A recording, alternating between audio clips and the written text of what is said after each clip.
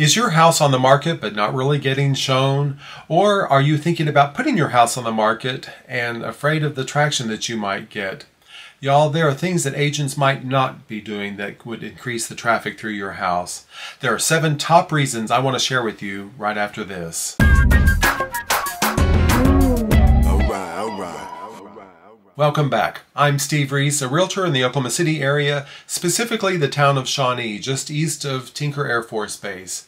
I run the soldonshawnee.com real estate and community blog, and I'm deeply involved in the advocacy of your private property rights through the local, state, and national associations of realtors.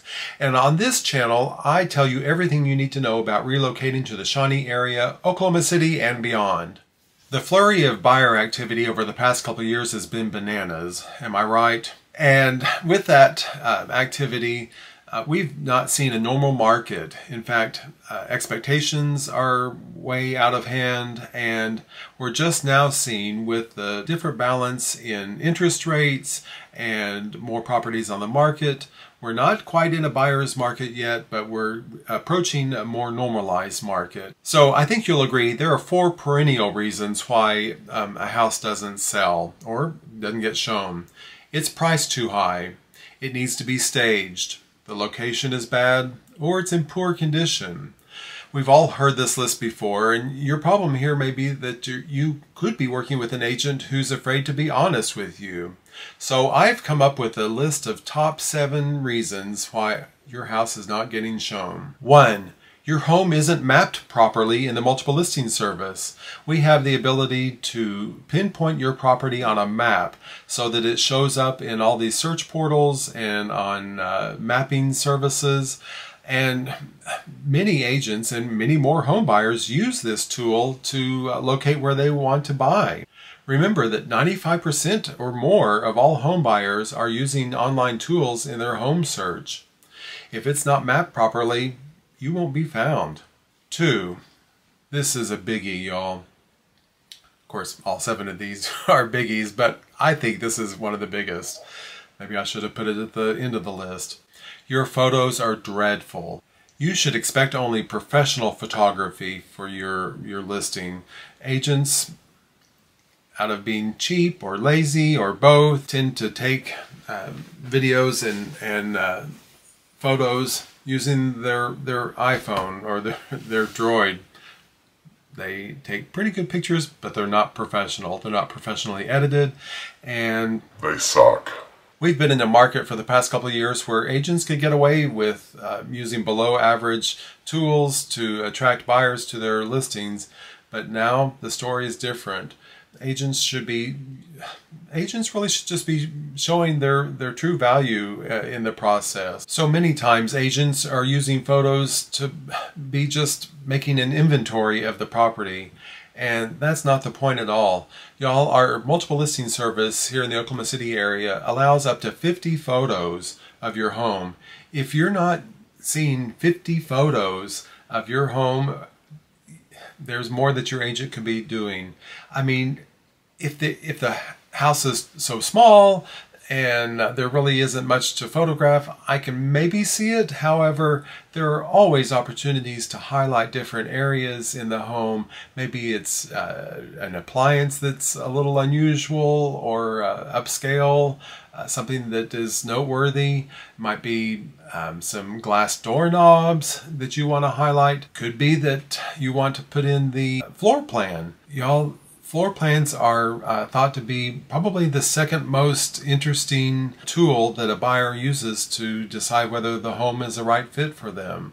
There are many opportunities to fill up those 50 photos on the multiple listing service, and those get spread out to all of the syndicators and websites where buyers are searching for properties every day. And when it comes to good photography, sometimes staging is an element in that. When you're talking about a vacant house, you can either load it in with furniture or there's virtual staging involved. Go to soldonshawnee.com and search virtual staging to see what a difference that can make for your photos. Buyers oftentimes, they like to see the space and be able to imagine everything, but sometimes that paradox of choice might cause a buyer to think, oh, I just can't imagine how I would arrange my furniture in there, for instance, or what that room is used for. Virtual staging can sometimes set the stage for defining exactly what that room is for and how nice it could be. Number 3, the narrative, or public remarks as we call them in the multiple listing service. They simply suck, y'all. Listing agents have the opportunity to really showcase your listing through the public remarks. And sometimes they're just listing off the features of the house instead of the benefits to the buyer. This is an area that's broadcast out to all these syndicated websites and places where buyers are looking. And it's an opportunity to tell a story. Y'all, buyers are many times buying, particularly when they're buying it for themselves and not an investment, they're buying it based on an emotion. And when they see a story that relates to them in the house, they're more likely to feel a connection there and want to see it. Number 4, the listing agent has a bad reputation in the realtor community. Agents and consumers can't risk having to deal with a jerk. Can we just say that? And sometimes if there's a jerky realtor out there, people want to avoid that at all costs. Now, agents probably are not refusing to show a listing, but they're not going to work as hard to get a buyer to work with that listing agent or that listing if the listing agent is a jerk. Is the listing agent local? Many times buyers agents want to be able to work with somebody they know and trust. If the agent is from out of town, they're not deeply involved in the community. They don't have an investment there or a reputation to uphold, and it might be more difficult to work with somebody who's not local. Listing a property is not just an online gig. It requires a lot of boots on the ground in the neighborhood and the community. It requires good relationships with the local lenders, the home inspectors, the title companies, all the things that help make a transaction come together successfully. Furthermore, the Code of Ethics through our National Association of Realtors dictates that we operate within our area of expertise. For example, a realtor in the west side of Oklahoma City doing a one-off in Shawnee probably is operating outside their area of expertise, wouldn't you say? Number 5, the buyer's agent can't get in the house. You have to see it to sell it. We have an automated showing system through our multiple listings service that makes it pretty easy for us to schedule showings, know when the availability is for the sellers, and make appointments for our buyer clients. If a listing agent isn't using that, in our case right now it's called showing time, if the listing agent that you're hiring or have hired doesn't use that, that's a red flag. That means that that agent either doesn't understand how to use the technology or they're simply not cooperating to the degree that they should be with their buyer's agents. Not using the showing service given to us could put you at a disadvantage. Also, they could be using it for nefarious reasons, I hate to say, to try to attract people to come directly to them to buy it, and then they would double in the transaction. That feels so dirty. Number 6, the qualifications of your realtor.